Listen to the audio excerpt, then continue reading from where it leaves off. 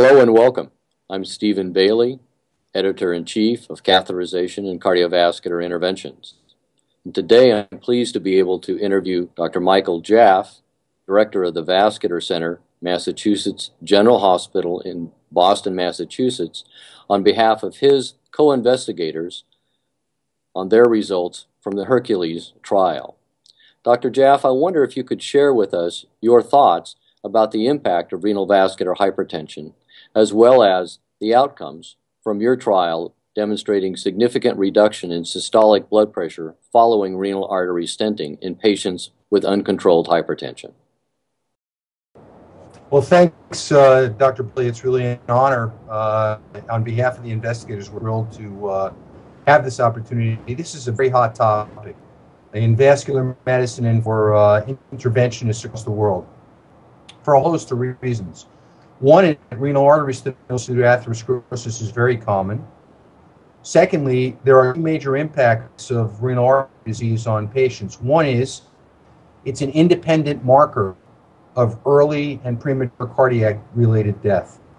And that's even been known when compared to patients with coronary artery disease and no renal artery stenosis, compared to those patients with renal artery stenosis and no known coronary disease. Turns out that renal artery stenosis is a much stronger predictor of early heart attacks and cardiovascular-related deaths. So from a survival standpoint, it's got great impact. And then the other thing is obviously on how to manage these patients. These patients present with difficult-to-control hypertension, accelerated chronic kidney disease, and it's a lot of kind of hand-wringing as to how to manage these patients. There have been two widely quoted, internationally done clinical trials that have suggested that in certain patient subtypes, there's no real measurable benefit of endovascular therapy for renal artery disease compared to optimal medical management. So the confusion out there among all of us, those who see the patients clinically and those who have to make the decisions about intervention or not, the confusion is just rampant, and we're struggling. So the goals of the HERCULES trial were to try and identify a subset of patients that we thought de facto would benefit from renal artery intervention and then prove it. So we took patients who really did have tough-to-control hypertension and who were appropriately medicated on an ACE inhibitor, on a diuretic, not just left to the whim of the investigator, and then who had real anatomic renal artery stenosis. So we took those patients and then treated all of them, and we followed what happened to their blood pressure and kidney function over time. In addition, we tried to predict which patients would benefit using a biomarker, brain natriuretic peptide, which had been reported twice before in smaller series to predict clinical improvement if their BNP levels were high before intervention. So that was really those were the basic tenets of the HERCULES trial. Mike, one of the important features was the improvement that you did see in this patient population. That's a little different than other trials have shown, and I wonder if you have thoughts about why this carefully selected population seemed to have more benefit than other studies have shown. Yeah, I think you're right, Steve. We were really quite impressed with the magnitude of systolic blood pressure response, particularly in those patients whose systolic blood pressures at entry were high.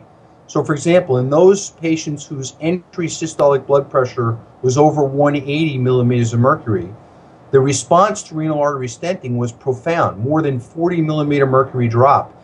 And in fact, I challenge any multi-drug trial to mirror the impact of blood pressure lowering that we saw in the subsegment of patients who had really high blood pressure to start. And quite honestly, I think the reason for that is all around what you said, patient selection.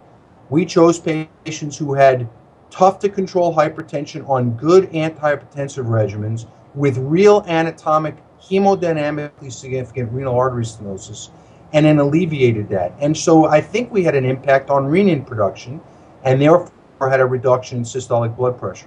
So it all goes back to the initial comment you made, that it's patient selection if you took somebody who was on amlodipine 2.5 milligrams a day for a systolic blood pressure of 150 and whose renal artery stenosis was 50% with no gradient, I think it'd be foolhardy to think that that person would get a measurable benefit. But on the other hand, if you took a HERCULES patient who had real renal artery stenosis, more than 70%, and a systolic blood pressure that could be controlled on good regimens, I think you can anticipate a clinical benefit. So, Dr. Jaff, now that we're seeing new therapies, now with ablative renal therapy such as that seen in Simplicity, I'm wondering what we might expect in terms of outcomes, or what you think will be happening in terms of renal artery stenting as opposed to direct renal nerve ablation for treatment of hypertension. Well, that's a great question. There are many people who think that stenting for atherosclerotic renal artery stenosis is a dying opportunity, that there will be few and far between, at least in the United States, largely due to regulatory and reimbursement challenges. I'd argue that point. Although the CORAL trial results are not yet available and we don't really know what they're going to show, the fact is I think HERCULES and other soon-to-be started trials are going to identify patients in whom the likelihood of clinical benefit is high. Now, what do I think is going to happen? I think what's going to happen is with the advent of renal denervation and the incredible results that we're seeing now going out to 5 years of reductions in blood pressure in patients who, by the way, had normal renal arteries, you're going to see more patients with atherosclerotic renal artery stenosis. Why? Because I think people are going to start screening for this. In order to do renal denervation, by definition, the renal arteries at entry have to be normal, at least to get into the trials. So people are going to be looking for patients with quote-unquote primary hypertension to make sure that their renal arteries are normal so they can undergo renal denervation. And they're going to find patients, particularly in those the patients you care for with coronary artery disease or peripheral artery disease, who are going to have, by definition, renal artery stenosis. So I actually think this is going to result in a higher identification rate of renal artery disease, but we'll wait and see what happens. Well, I think you're right. I think that because of our perceived limitations in treatment or perceived lack of benefit, that people have been nihilistic about looking for it because there's not a good way to treat it.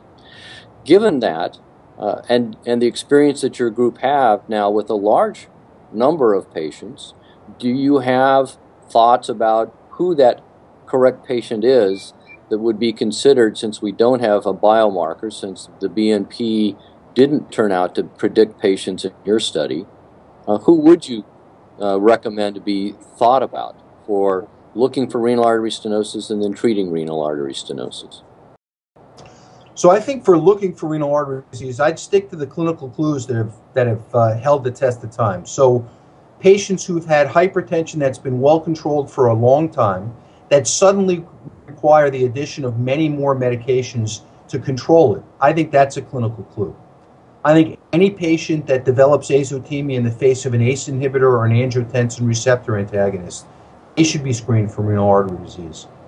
People with a discrepancy in renal size, where one kidney's 12 centimeters and the other 7, I think we should think about renal artery disease. And in patients whose hypertension is tough to control, in the face of good antihypertensive therapy, particularly if they have a background of coronary disease and or peripheral artery disease, we ought to be looking for them. Now, who to treat? I can only tell you that from my own judgment. I think patients who have really tough to control high blood pressure on an ACE inhibitor and a diuretic whose blood pressure remains high, and you've proven that their renal artery stenosis is hemodynamically important, I think those patients have a good chance of benefiting from renal artery intervention.